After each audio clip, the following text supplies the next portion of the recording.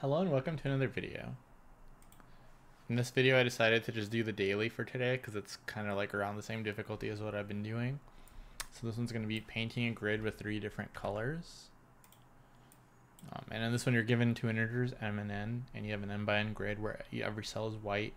You need to paint each cell red, green, or blue. All cells must be painted. Return the number of ways to do this such that no 2 adjacent cells can have the same color. Okay. So essentially, yeah, you have a matrix. So here you would have you only have like one cell essentially for this first example, so you can either paint it red, green, or blue. And then in the second example, we can show this. So we have this is our matrix, 1 row, 2 columns. So actually like this. So basically, this first cell can be painted red, green, or blue, which is 3 combinations.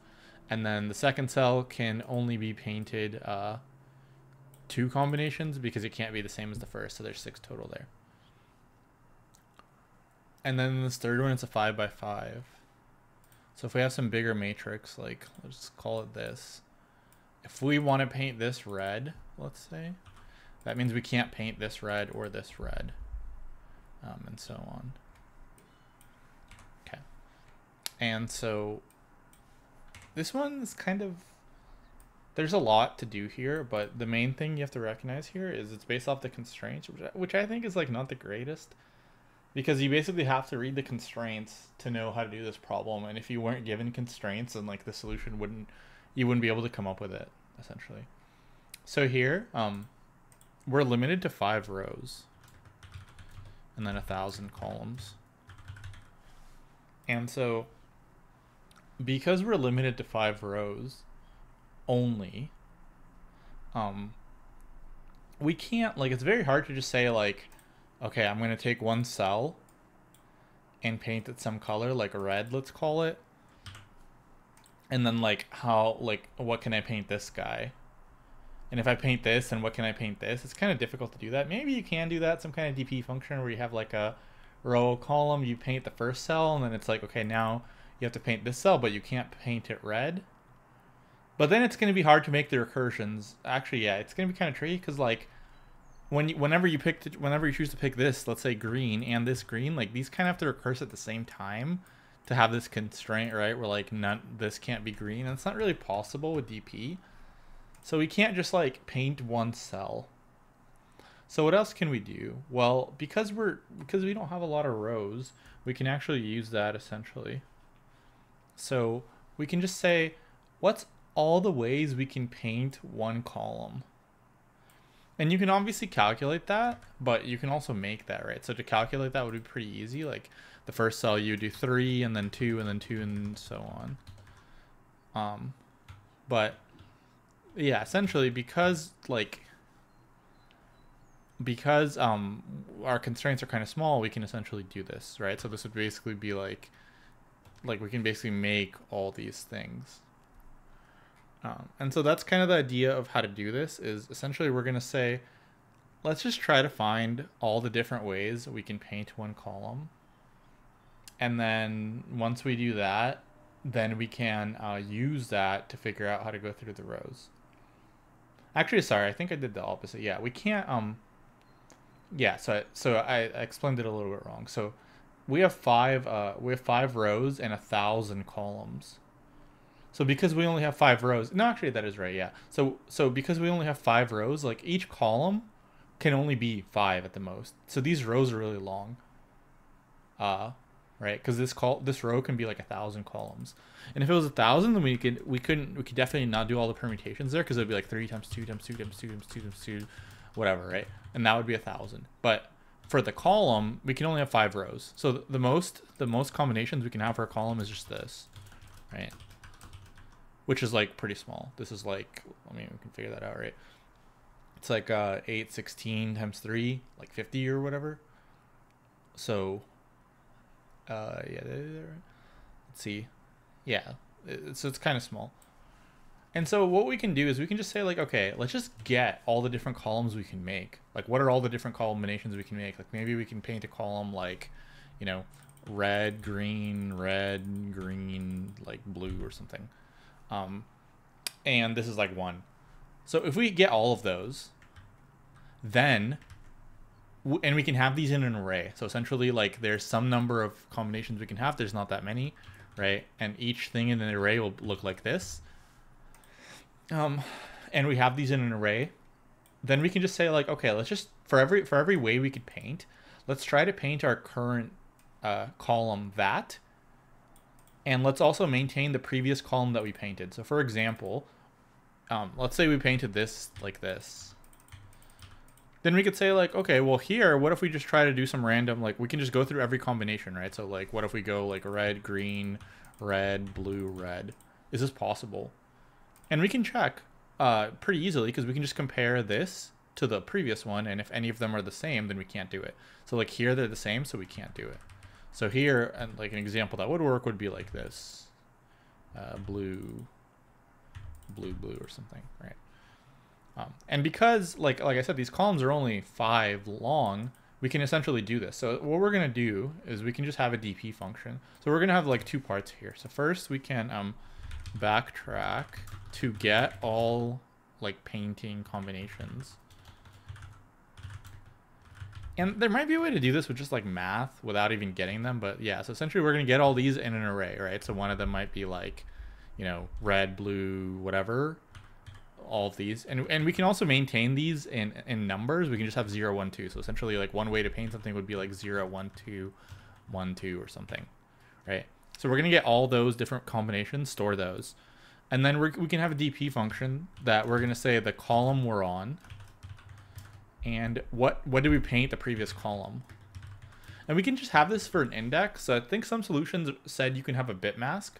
But an index is going to be a lot easier. So essentially, we're going to have an array of like all the different ways we can paint. And then we'll have the column we're on and plus the previous column index that we painted. And then for this current column, we're just going to say, try to paint in every way we can. So for all of our column combinations, we're going to try to paint in all of those. And then for all of those, we're just going to check, is there any match between that and the previous? If not, let's try to do that.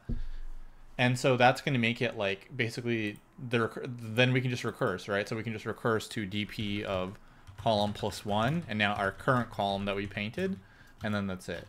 And then our base case is pretty easy. Once we paint everything, we just return 1. This is like one possible thing. So yeah, you can also do this as a bit mask. I kind of did want to show this quickly because I did spend some time on this, like how to do a bit mask. But actually, let's get rid of this. How to do a bit mask, but here, like normally for a bit mask, your digits are 0s and 1s, but here we can have 0, 1, or 2. So how would we do that? So there's kind of 2 ways, and I think in the editorial or some other place they recommend using like 2 bits per thing. So this would be like the, you know, row 5, row 4, row 3, row 2, row 1, or something. And then here you just store 2 bits, right? So like 1, 0 would refer to 2. 1, 1 would refer to 3, and so on. But the easier way to do that without like doing bit by bit is you can just so normally to get the last bit and to keep getting the last bit, you just like divide by 2 and mod by 2. So here we can kind of do the same thing. So we can have a number that's 0, and then we can just like we can divide by 2, or not divide by 2, divide by 3, and then to get the last 2 bits. Yeah, so basically we could mod by 3 to get the last 2 bits, and we could divide by 3 to get rid of like the 3 thing. So essentially we'll be like, we'll have a 3 to the 0 power, and then we'll have like a 3 to the 1, 3 to the 2, and so on. So kind of the same thing as like binary, except in terms of 3. And then if our numbers are represented in terms of 3, then we can have a 0, 1, 2. So that's another way you could do with a bit mask.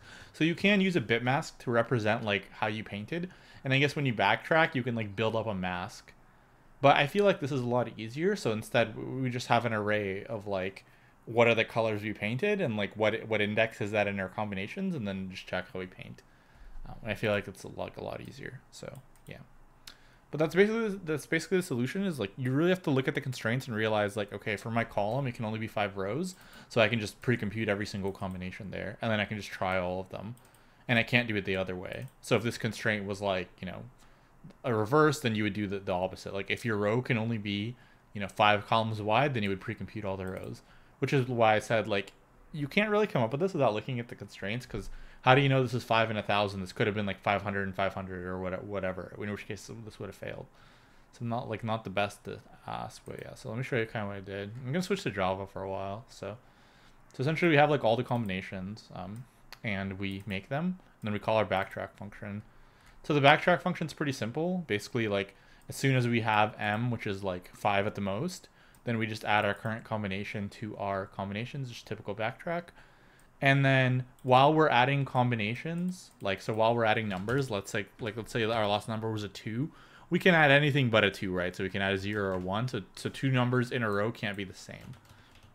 So we just check that here. If it's empty, or if the current number that we're picking isn't the other one, then we can do it, and then we backtrack, and it removes a pretty standard backtrack.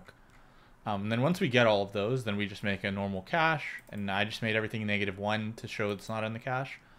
And then the way I did it is I actually said, well, let's just call DP from starting at row 1, because we need a previous row index, and so starting at row 0, like, we don't have a previous row index. I could have also added the combination of just like putting -1s or something everywhere, but this was fine too. So essentially I just said, like, start at row 1, and then the previous row is going to be every single one of these, because for row 1 you can paint it every single combination. So I said start at row 1, try every single combination as the previous. And then for the DP function, so basically, like, if we're out of bounds, return 1. If it's in the cache, return the cache.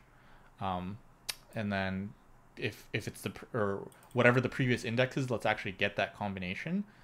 And then for that combination, let's try every single combination possible.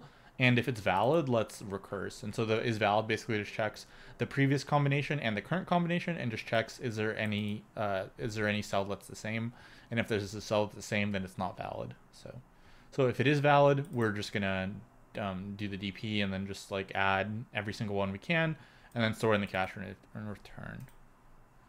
So yeah, so it does work. Okay, so for the time and space complexity, so I can write that down here.